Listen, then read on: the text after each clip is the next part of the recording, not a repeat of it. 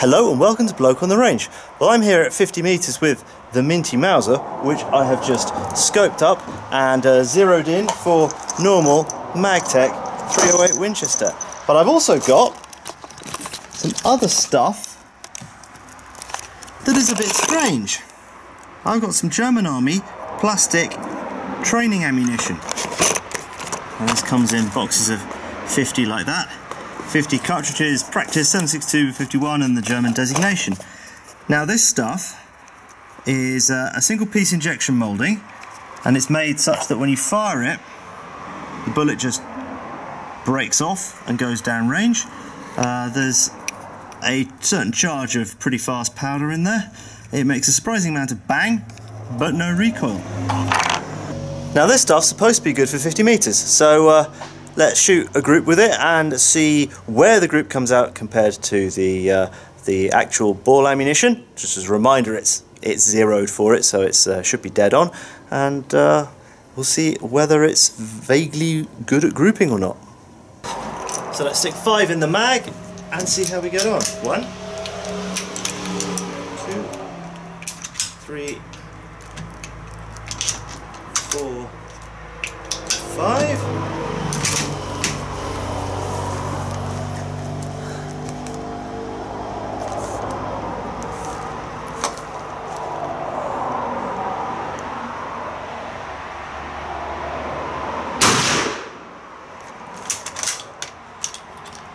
Now it doesn't extract very well, it tends to drop them, and in fact I tried some of this in my M1 a while ago, and yeah, you had to pull it out of the chamber with a penknife.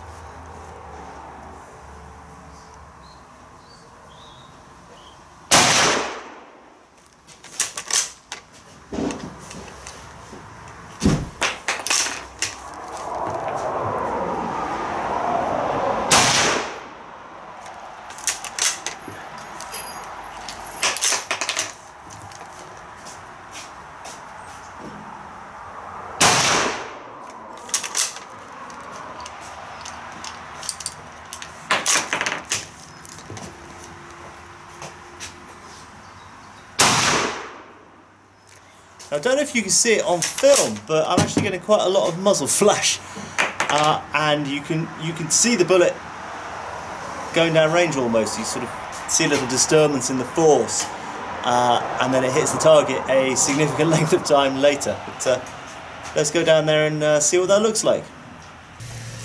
Okay, so we've got 1 off, 2, 3, 4, 5. Now those 4 is about the same group size, a little bit bigger as the ball ammunition, but that one there really spoils it.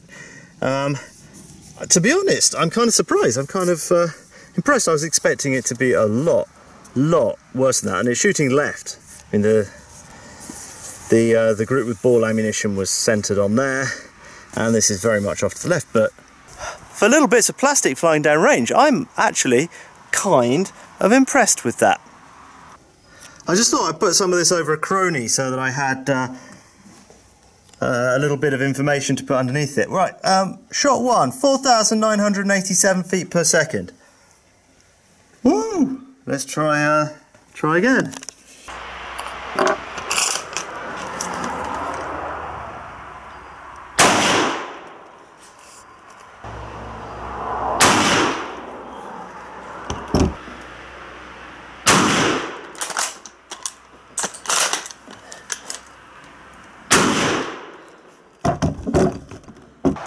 Okay, let's be honest here, that stuff is not messing around. That is like 4,900 feet per second. No wonder they managed to make a little piece of plastic hit more or less the same point of impact at 50 metres. Wow!